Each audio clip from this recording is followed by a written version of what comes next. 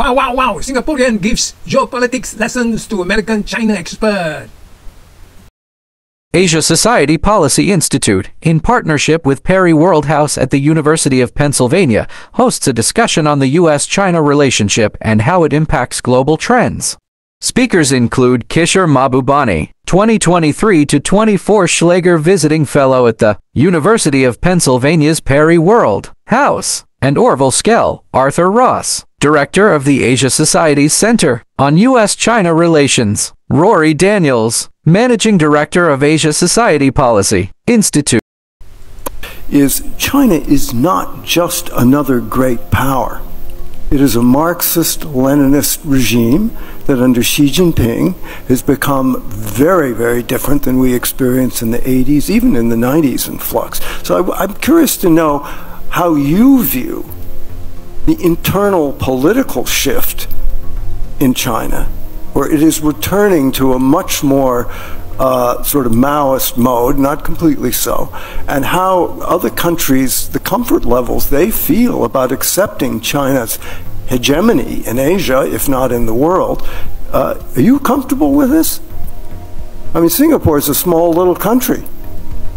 How do you feel about that? Now, in your point about the internal political makeup of China, and isn't China becoming more Marxist-Leninist or communist, and are we worried about that? And I think here I want to emphasize that there is only one country in the world that passes judgments on the internal political systems of other countries. It's a very exceptional country. And I think you all know of American exceptionalism. I can tell you that, you know, the UN is not too far away from here. It's a mile or two away.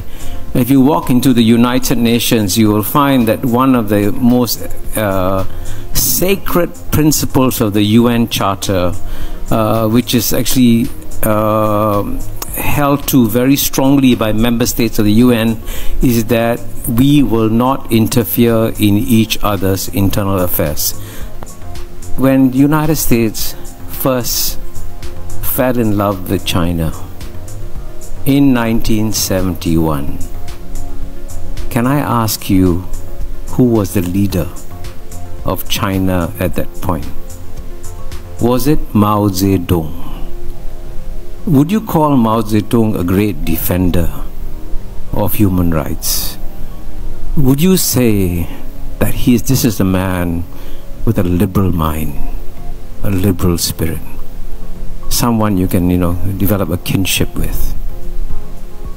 You know what I'm getting at, right? So when it comes to geopolitics, it's a very cruel business. Ideology can be put aside when necessary, can be brought to the fore when necessary. And even today, if you say that the United States will stand up to Communist parties' regimes, why are you cultivating Vietnam? What's the difference? I mean, doesn't Vietnam also have a Communist party in power? So I'm only saying this because the rest of the world, when I say that the rest of the world has changed, they've become much more sophisticated.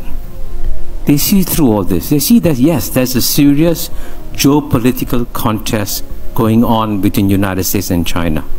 They are very worried about it. They want to maintain good ties with both, and they won't pass judgment. And it's not just, to be fair, Orville, it's not just Singapore. I can give you, if you want a list of 100 countries, I can give you a list of 100 countries that are in that position. Hello friends, we come to the end already. Have you subscribed yet? Yes, press the subscribe button and the like button, the share button. Thank you and have a nice day.